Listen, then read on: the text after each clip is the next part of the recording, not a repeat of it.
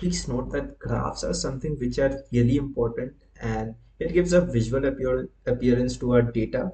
And rather doing any statistics calculation on that, just by looking at graphs, we can tell what kind of data our data is just featured out in our data set.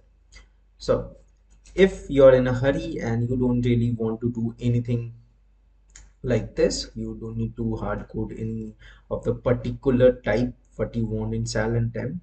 What PairPlot will do is it will just give you the complete visualization that can be possible from all the columns that we have. So sal, we have this kind of distribution over here. For temp, we have this kind of sal temp. You can see that distribution is something like this. Now our best fit scale will be if we can just get a line of something in the middle over here. So if we are able to predict a line in between, so that will be a very good fit for this model.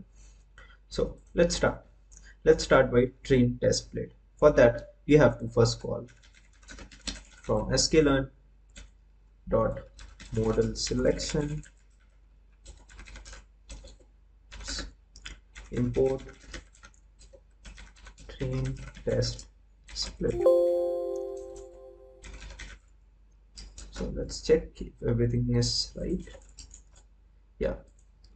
Now what I usually do over here is I'll just write train test split, and then I do shift plus tab. It will give me the doc string about this, and what I can see over here is an example which I'll just copy it out.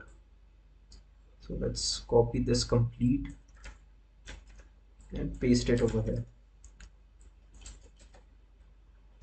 So we have everything that we need. So x train, x test, y train, y test, and train test split. And over here we have to change our data. So that's how we can do it. Now before executing this line, we need x and y in a particular format. So let's check out the format. If I again press shift plus tab, it will just give me a doc string, and over here we can just check out what exactly it needs. So the params are, we need sequence of indexables with same lengths, shape 0. So we need something of numpy arrays. Okay, so let's create numpy arrays. For this, now there are different ways to get out your data. This is one of the way. In the next practical video we will look into one more way to get our data. So in X we should be having sal. So for that what we are going to do is we are going to take np.array, and then we are going to pass data sal, and then I am going to reshape it as it needs to be in a particular format. So I need that in -1 1. Now if you check x is in something like this format. Okay, so that's all the values that we have in data.sar. Let's do the same thing for y. Let's copy the same code, delete out this cell, paste it out over here. Let's do it for y, small y, and we should be having temp.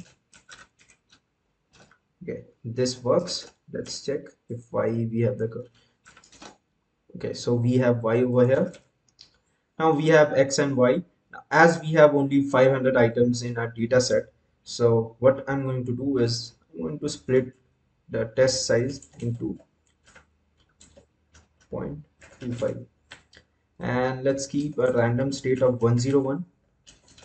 What this random state will do is it will make sure that your answer and my answer is completely the same. So it's a seed, a random seed that I am providing. So 101 is the seed. Let's run this cell. If you want to check x train, we have this array. You can check out the complete array. Now we will start with fitting our model. So we will fit our linear regression model, which is a univariate model, as we have only one feature and one prediction column. Okay, so for this we don't need to write the complete algorithm by ourselves. sklearn does this for us. So we just need to call out the library. So that's called from sklearn dot linear model import linear regression. Make sure there is no typo. L should be capital and R should be capital. Let's check out. Now that we have called our linear regression model, let's just begin it. So regression equals to linear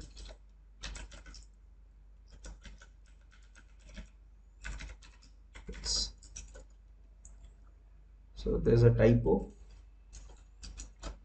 Okay, if you want to check how many params we have, so these are the params that we can do. We can normalize, we can fit, intercept, copy X, and jobs. We can do all of these from this model. As of now, let's keep this in default. Now I'm going to fit my model. So for that, it's regr dot fit, and I will pass my X train and pass my Y train. So my model will be fitted in this data. So it has been successfully fitted out. So you can also check the docstring over here, what all we can pass over here. We can just pass X and Y. Okay, again, these are array like or sparse matrix of n samples and n features. So we already have converted the sizes over here, reshaped it. So that's how we do it. We call out our linear regression model, we import our model, then we just initialize it, and then we are fitting the model in our data. So our model has been completed. Now if you want to check the score of it, quite easy again, X test and Y test. So it's 0.84, which is very good as of a starting point. So we have successfully fitted our model and we have created quite a good model. Now we can visualize this model also. For this, let's do ypred is equal to, let's predict our values first. So regr dot predict, and we are going to pass X test.